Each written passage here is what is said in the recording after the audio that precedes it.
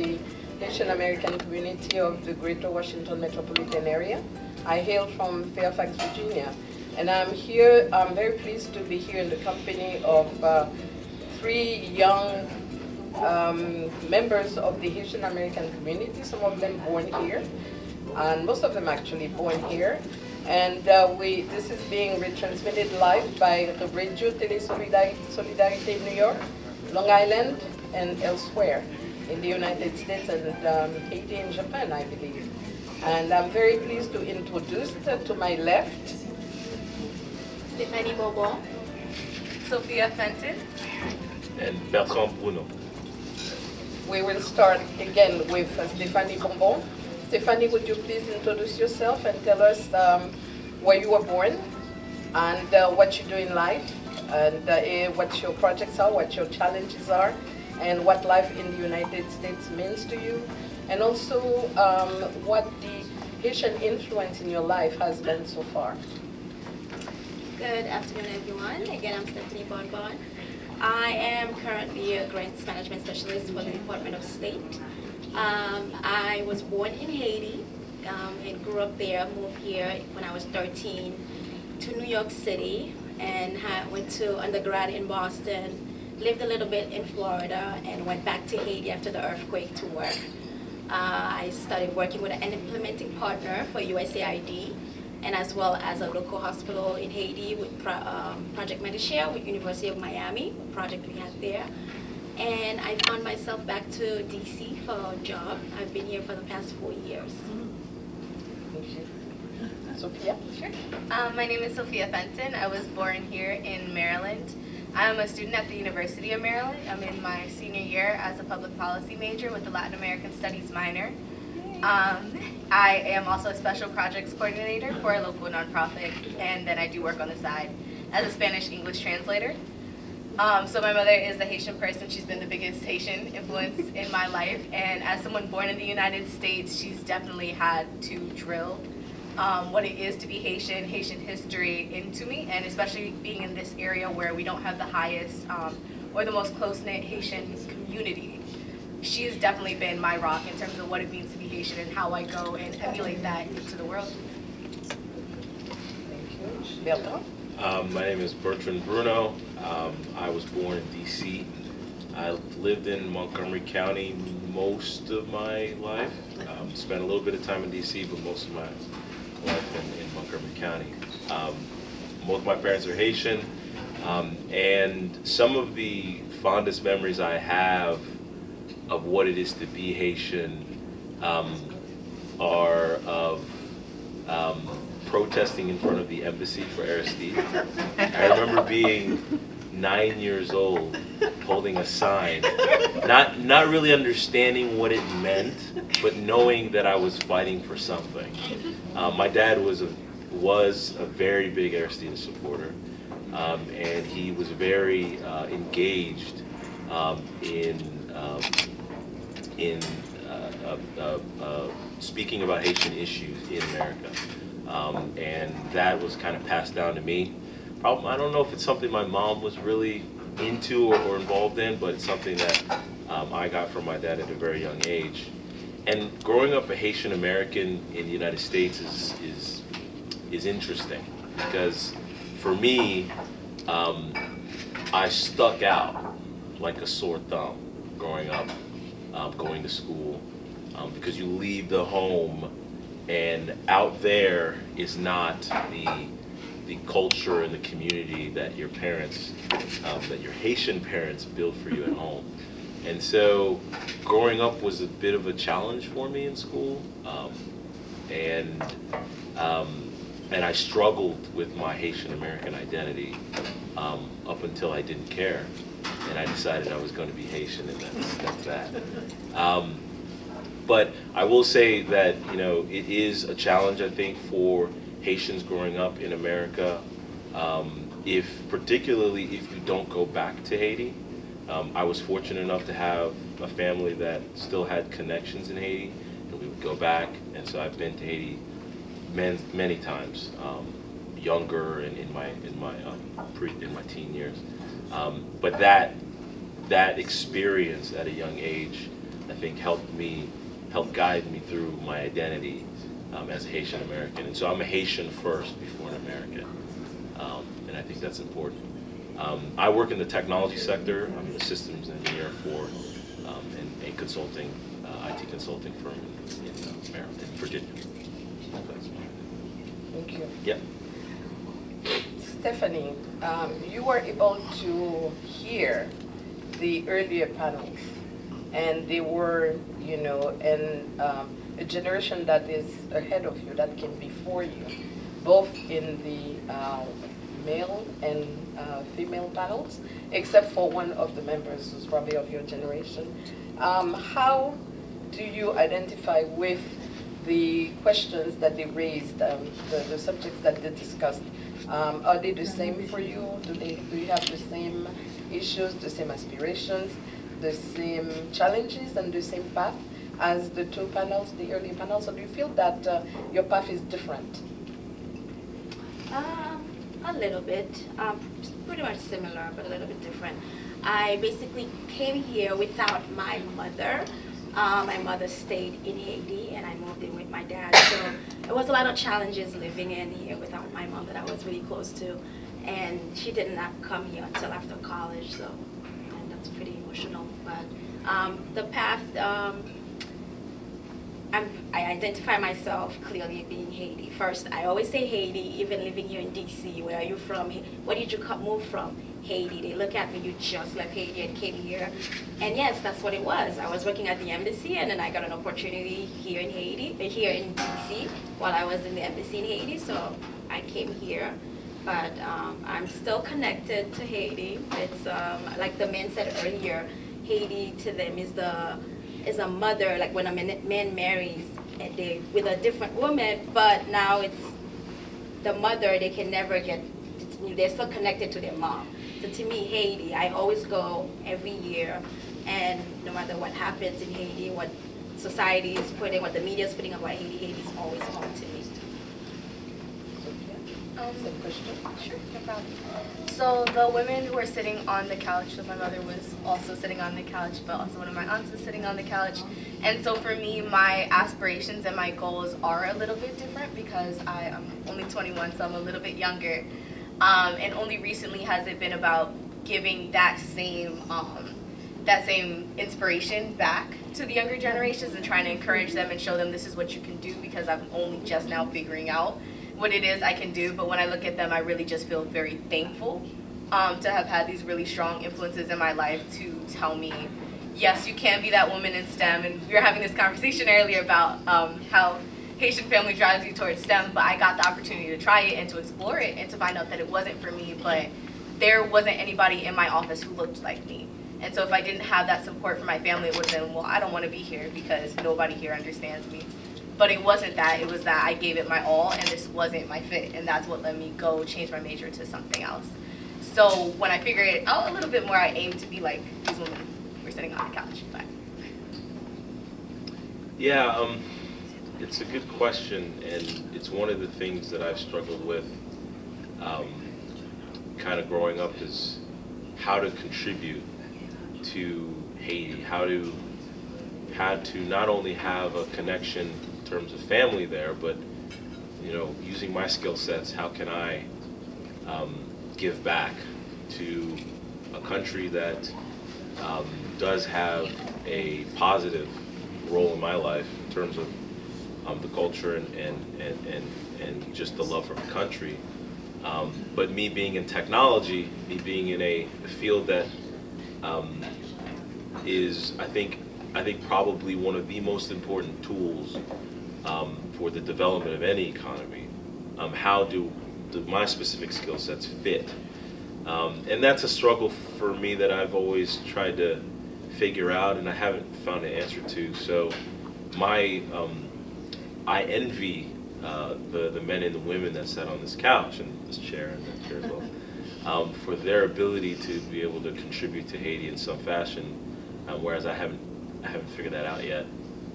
But you know, I'm at the young age of 34, so I have a lot of time, and I hope that at some point I can contribute either economically or in You know, I thought, you know, played with the idea of maybe moving to Haiti and working there. I think those opportunities would be great, but I haven't been able to do that yet.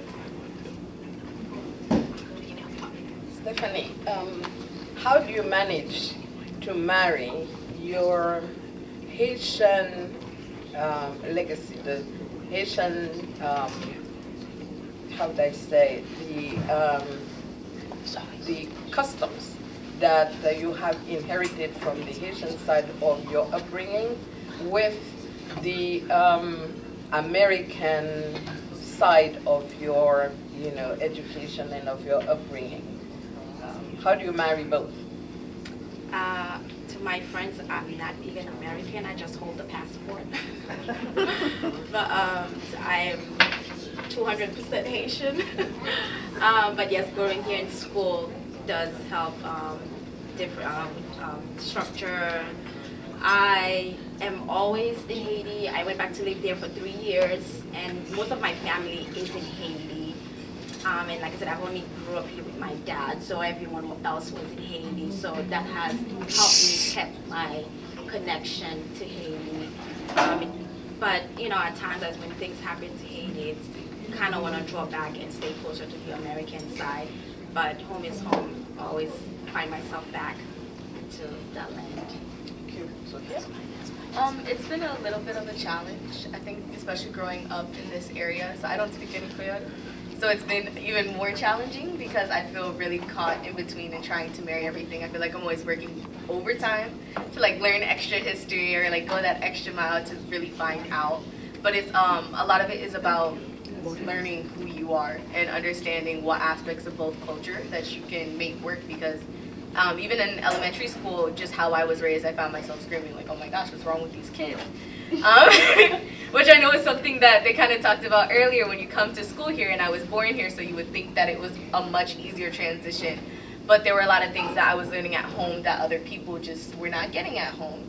And a lot of values that I have, especially when it comes to college classes, attending classes, taking projects seriously, that I'm like, okay, you guys still, you're not here, and that's maybe for a different reason. So I think a lot of it is definitely finding out who you are and what you really value. Yeah, it's a good question, but I actually don't think it's that complex in the sense that, you know, being Haitian American, you have the benefit of being able to take the best of both, right? And I think one of the things that's not necessarily talked about a lot is this idea that when you understand that you're Haitian and you understand your history, you don't have a lot of the baggage that is often associated with being black in America. And so I think that the reason you see a lot of Haitians in America that are successful and doing well, I think is a testament to that history that we have, that pride that we have in being Haitian and the way we're brought up. And so I think you can take the culture or the upbringing from, you know, taking the upbringing from my parents and then taking the opportunity that's given me in the United States. It's really easy to marry the two. It's really easy to as an adult. Maybe when I was younger, it was difficult to be Haitian and everybody's doing their thing and I can't do those things because, you know, there's a belt waiting for me at home. But as when you get older, you start to understand that it becomes very easy to marry the best out of both worlds.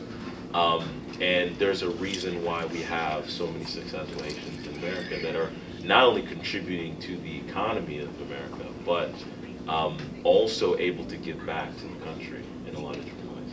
Thank you.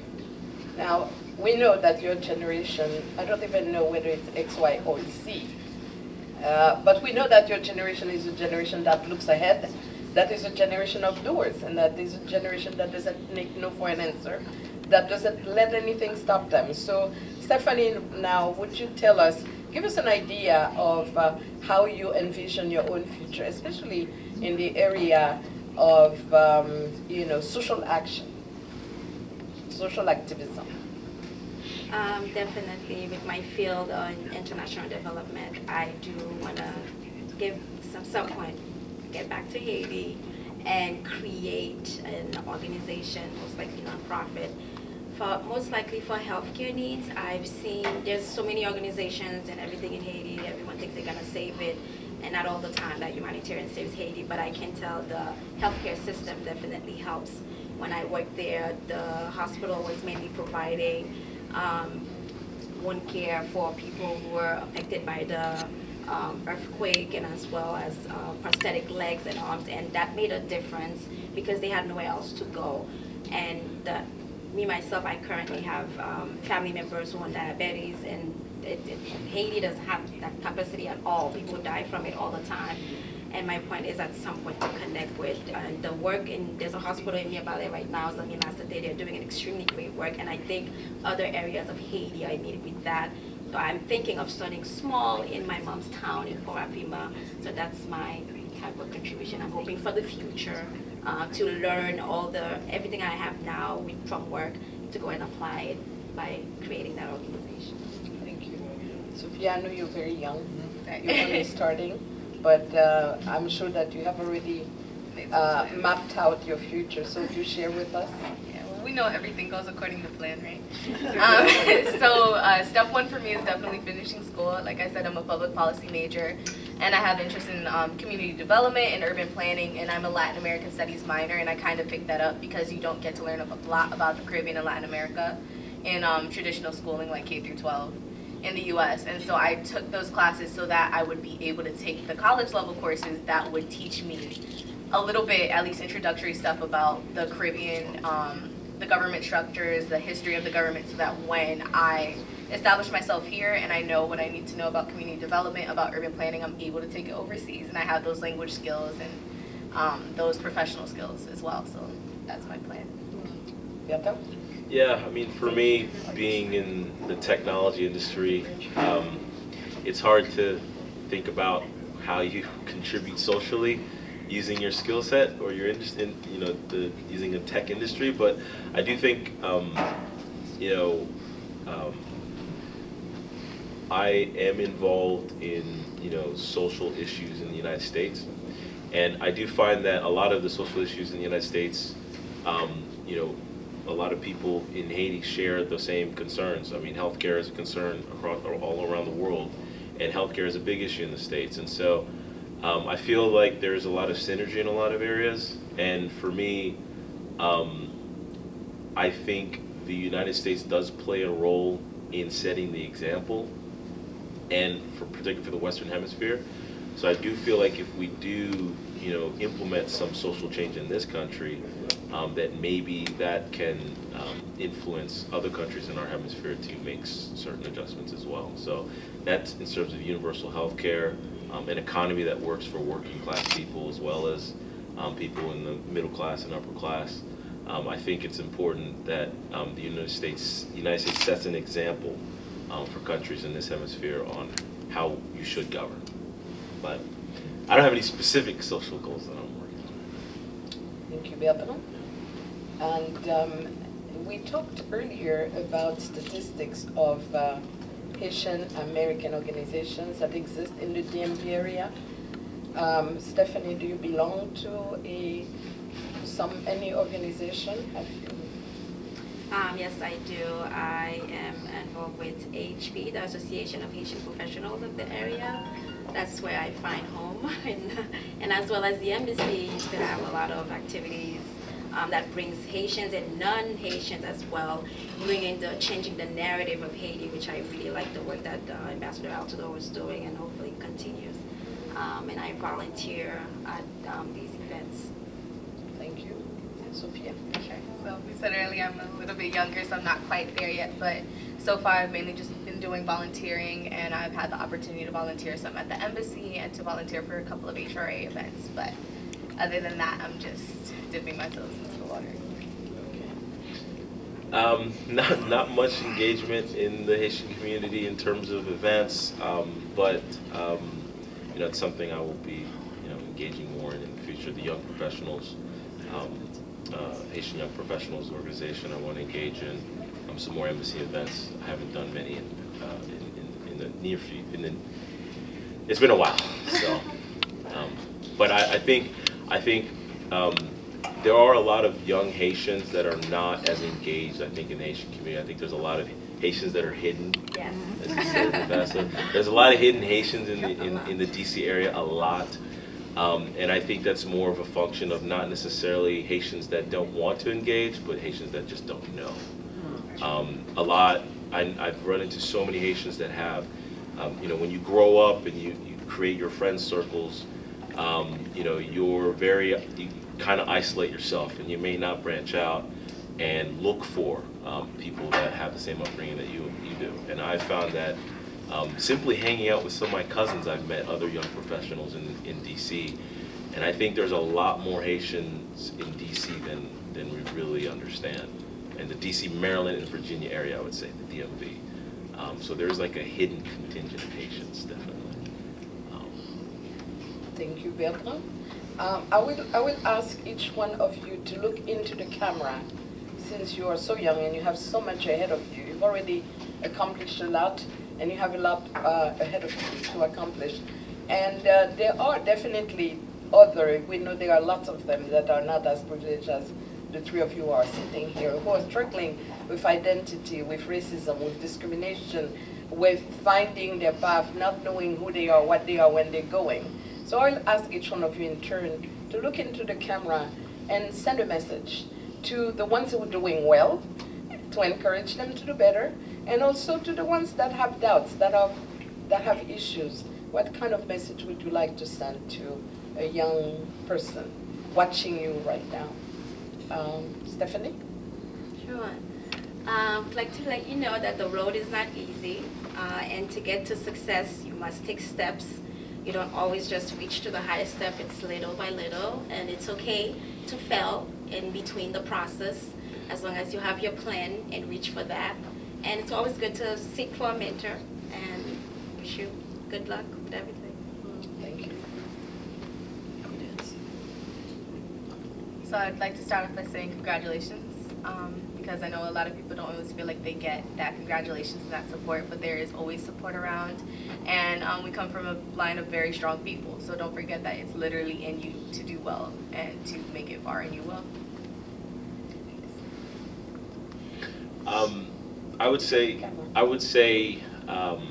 I think it's important that you take the opportunities that are given to you, and not necessarily opportunities that are handed to you, but be able to recognize an opportunity and take that risk, because you're young, and so you are allowed to make mistakes when you're young. And some of those decisions you make will open up more doors. And biggest piece of advice I can give you is never burn your bridges. You never know when a former coworker, a former manager, a former employer may call you back. And so always work with honesty and hard work ethic, and don't hold grudges. We earlier also, a question was asked of how many people around here are in politics. How many of our, fellow Haitian Americans are in politics? Yes, it was said that, yeah, there are people who are involved, who are helping design, write policies. But among the three of you, is there any idea in the back of your head that maybe you will want to be running for something to change current policies and politics? For me, as of now, no.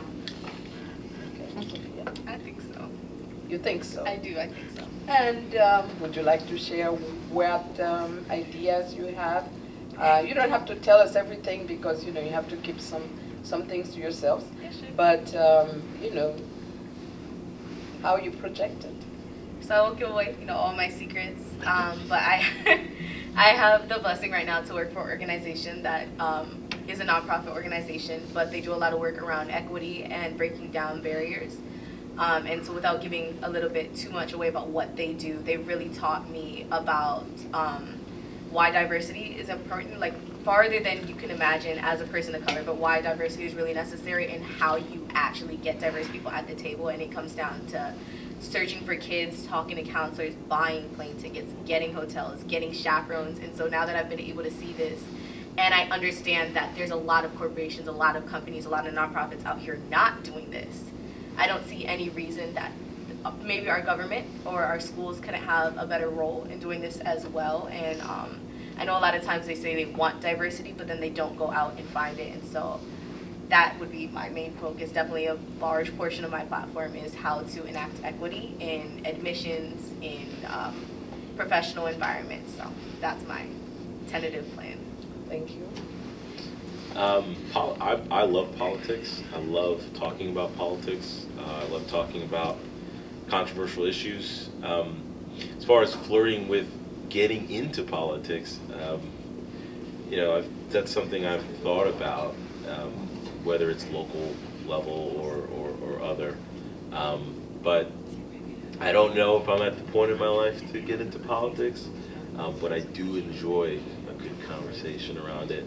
And I think I'd have to do a lot of, you know, transitioning from the tech industry into politics. I'd have to do a lot of, you know, groundwork, I think, from a local level to get up to maybe, you know, Congress, whatever that might be, and before that would happen. But you never know. Thank you. Thank you. How about entrepreneurship? Tell us about entrepreneurship. Definitely seeking that. I think I'm at the transition part of career. I've done, as much as we want humanitarian to save the world, it doesn't seem like it will always save the world. So in terms of entrepreneurship, I've been looking a lot into real estate, and I am just doing a lot more research to see which side of it shall I get into. And I really like it. That's become my hobby in my time, my free time. Thank you. Sophia? No, ma'am. No. Okay. I'm just living right now. It's funny, in my circles, we always talk about, hey, we need to start our own firm, we need to start our own business, we need to get out from, you know, such and such company and do our own thing. We can work for the government, and, you know, they promote small business. So it's always a running theme about taking your skill set and seeing what you can do with it. Yeah, something I've thought about. And then, you know, from there you can really do anything. It's a springboard to a lot of things. So. What have you learned from the generations that have come before you? What kind of message would you like to send to, as you can see here, those are the generations of your moms and uncles. What kind of message would you like to send to the other generations? In terms of, is there anything specific? Or anything you would like to say to the, you know, generation that came before you? The old my student loans. Thank you, please. Like we were saying earlier, we have the culture brings the strong personality into us, and us here as immigrants, we come here with a plan, with getting the perfect education. But I do think that sometimes we need to learn to broaden, to allow your kids to broaden into the careers that they choose to do, not only the doctors, lawyers, engineers, as I myself wasn't one. And when I was studying business in undergrad, people were calling my mom saying she would never get a job and that you should tell her to switch to nursing. And now here I am 10 years later, I'm still working, I'm still using that business degree with an MPA working, and I'm not a doctor, I'm not an engineer, I'm not a lawyer. And I just think right now things are changing. Even people who have my degree, they're leaving it and they're doing stuff on social media, making 3 times the money I'm getting and paying off that student loan in a year that I'm still trying to see how do I do mine. There's a whole lot more other branches of careers, and I think we need to be a little bit more open-minded that being a chef is okay. It's not the born in the cuisine. So I just think that's what the generation, that's one message that I have, but as a whole, that's just my idea. Well, we can continue. We still have a few more minutes. That's all. Thank you very much, Stephanie. That was very interesting. Sophia? I don't know how I follow that. I think she hit that. She hit it early on the head there. Well, you have your own experience, so you I can do. share with us. I think only to not, follow right after. I definitely. I think we all. I've learned a lot, so thank you. And I would invite more conversation for sure. I think that my generation is definitely like, we can go on like kind of off of your point, we can go on Instagram, we can go do our own thing, we can do anything, but that doesn't mean we don't still need guidance or advice for sure. And I think that there is definitely a disconnect where you guys have a lot of knowledge and you've already done it. So I welcome advice, and I think all of us do, if you can just continue sharing that wisdom with us, for sure. Yeah, I would say you were right. Most of the time. You're welcome. Thank you. But I think the theme here is that technology has widened the occupations available for success for my generation. And so the doctor, engineer, lawyer, mantra is not the only, potentially successful path for prestige and for success. Very important fields, ones that will always be there forever, but a recognition that today's economy is one that has a wide variety of opportunities to make a living, and that it's not necessarily the amount of money that you make, but your just ability to provide for yourself and your family that's important. And so I think, my mom used to tell me, you know why I wanted you to become a doctor, engineer, and lawyer so much? And I said, why? Why did you want it? She says, because I knew if I didn't push you that hard, you'd become a janitor. And while I don't agree, she's probably right. And I think part of being Haitian is that push from our parents, that push from a generation that knew that you needed to work hard, you needed to take this opportunity. You're here in the United States, you don't have, not everybody has this opportunity, and you need to strive for the mountaintops. And so I think I would thank you all for that. Thank my parents and all my influences for that. But there's more. Now, going forward, what kind of commitment are you ready and willing to make, both here and wherever you plant your tent? Life may take you somewhere else. What kind of a commitment are you making in terms of, leaving your mark, leaving your something, a legacy, leaving a mark wherever you are? Because, your life will take you places. Stephanie? I would say, as I spoke earlier about the plan that I have for the future one day in Haiti, small clinic related healthcare needs for the community, since that's a big problem that we have. And stay humble. Thank you. Sophia? For me, it's kind of back to my politician's plan, but it's definitely, I want to leave that mark of equity for sure. Maybe because I take a lot of ethics classes, but I think that is the best way to move forward. I think that's the best way to make actual improvement instead of temporary improvement. I talk to my mom all the time about her generation versus my generation and what they did, and they have done it first, and it seems as though the trends for her graduating classes were that people of color were just doing better. They were graduating with more doctors, they were graduating with more lawyers, and for some reason that just came back down, and I really do believe it's because of temporary fixes and programs that they seemed like solutions, but they weren't long term. And so in whatever job I get, wherever I go, because I am hoping that my job takes me somewhere, anywhere, that's what I want to do. I want to make long-term fixes and real solutions. Yeah, as far as my legacy, I feel like I still have some time to figure that out. But I think my role today is to be an advocate for young Haitian Americans in technology. I think, it's funny, to this day, I do a lot of work remotely on the projects that I work on, and then when people find out that I'm black, let alone Haitian, they're surprised.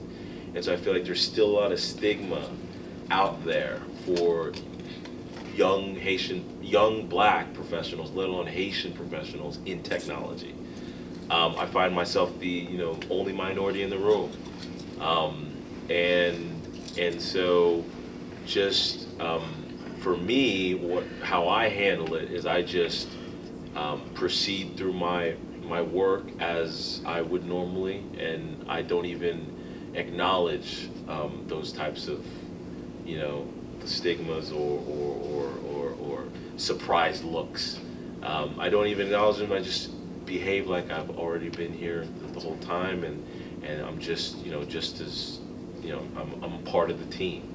And it is a little bit discouraging that still happens, but that is our history as black people in the Western Hemisphere and as Asians, and that's just something we have to continue to just move forward on before, so that in my mind I feel like it's an issue of experience.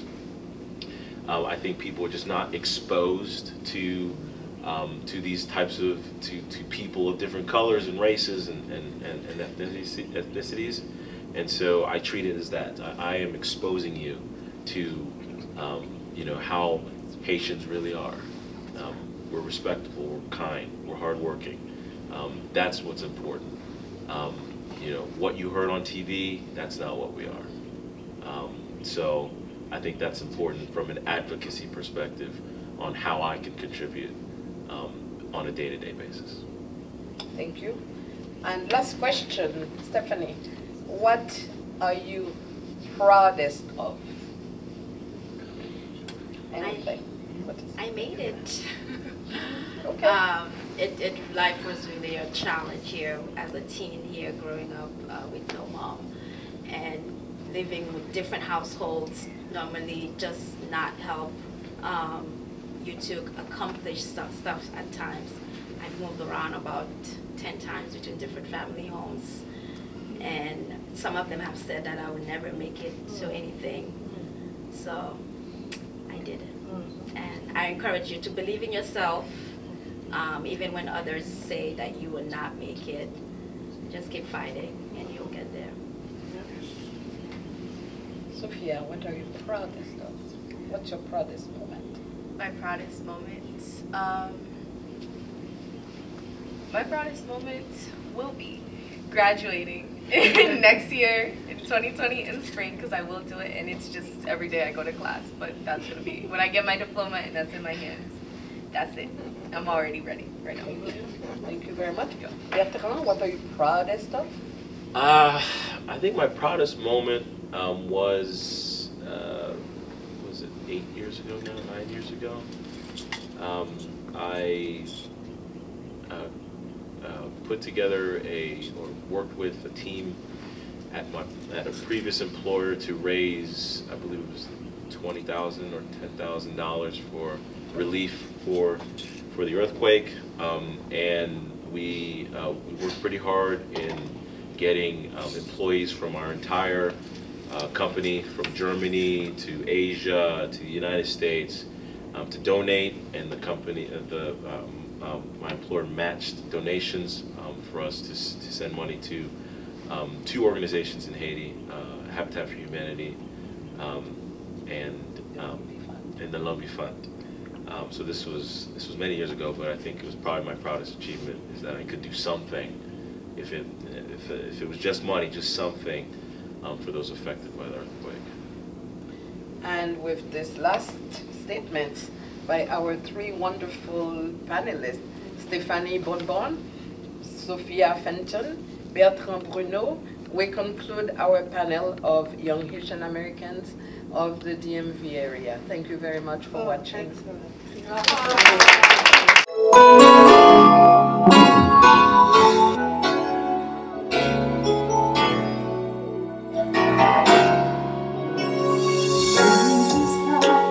Change the world, trapped inside an ordinary girl.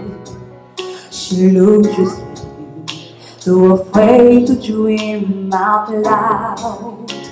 And though it's sad for your idea, it won't make sense to everybody. You need couch now if you wanna persevere to fulfill divine purpose. You gotta answer when you're called. So don't be afraid to face the world against all odds. Keep the dream alive, don't let it die. If something deep inside keeps inspiring you to try, don't stop and never give up. Don't ever give up on you. Don't give up.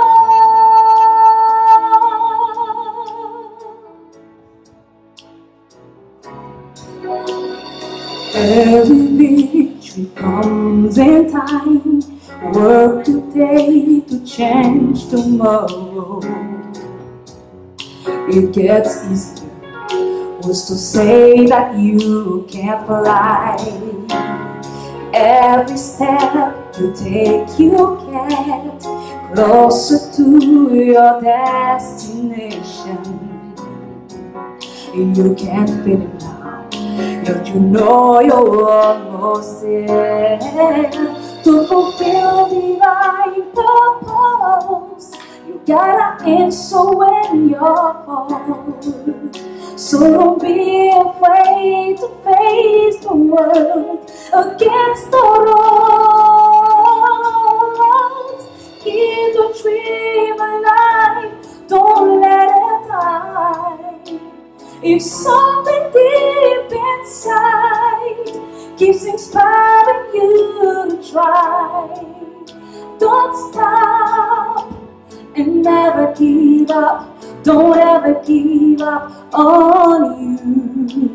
Sometimes life can place a strong block in your way, but you gotta keep the faith, looking deep inside your heart, the light, and never give up.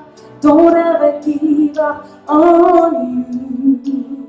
Don't give all the pieces to complete the puzzle. The answer that can solve a mystery. Yeah. The key that can unlock your understanding.